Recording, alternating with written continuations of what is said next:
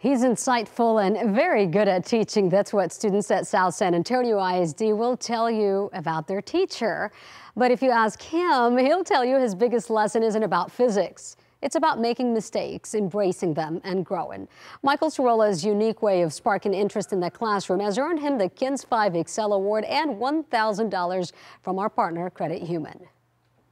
We're going to look at an offshoot of wave interference. It's called beats. For a young man who saw himself on a different path, I didn't really want to be a teacher. Crest matchup. Boy, did the years prove him wrong. I just needed a job, and so I started coaching, and I like that. Michael Sorola has been teaching 17 years now. I can't see doing anything other than teaching.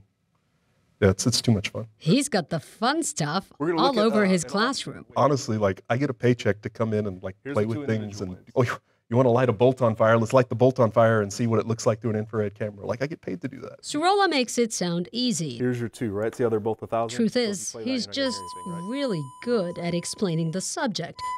Dual enrollment, physics, and scientific research and design. Yeah, he's made my critical thinking a lot better. Yeah. His 10th, 11th, and 12th graders at South San Antonio High School say he just knows how to spark their interest. And he likes to connect physics to the real world, and it makes it easier to learn. Look at these 2 numbers. He's really given me the confidence to really tackle hard subjects. Pretty tough subject. It's what they teach in college, actually. But these students are not intimidated. They credit Sorola. Whenever I walk in, I know it's always going to be a good day. There's always something cool to learn from him. We always make this joke. He always has something for something.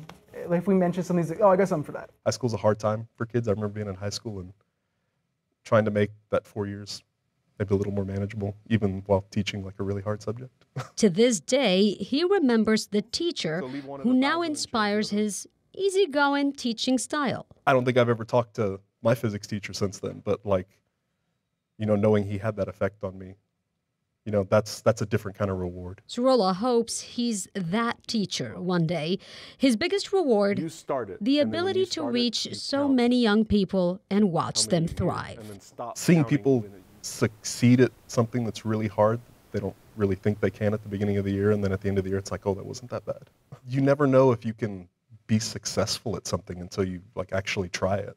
What's the worst thing that can happen? You fail. Oh well, you learn something from it. Amen to those words. It's a lot of wisdom right there. Congratulations to Mr. Sorola. If you'd like to see all our past Excel winners, check out KENS5.com/Excel. Also our KENS 5 Excel special on the KENS 5 Plus app on Roku right now. And I was a little under the weather that day that you were in the classroom, but Jessica, you had a chance to meet him too. Wonderful guy. I finally got to see him at the banquet. Yeah, the thing is, he has an incredible sense of humor. He brought that into his classroom. You could see that on the walls of his classroom. Everyone coming in there felt like they had a place where they could learn and grow. It didn't matter what their background was. And if they made a mistake, you could laugh through it and use that as motivation for what's next. About him. So young, too. Yeah.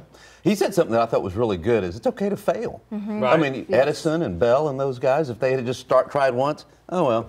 Yeah, let's move on to something else. Let's move on to something else. Just get back up. Fail and get back up. Exactly right, exactly right. And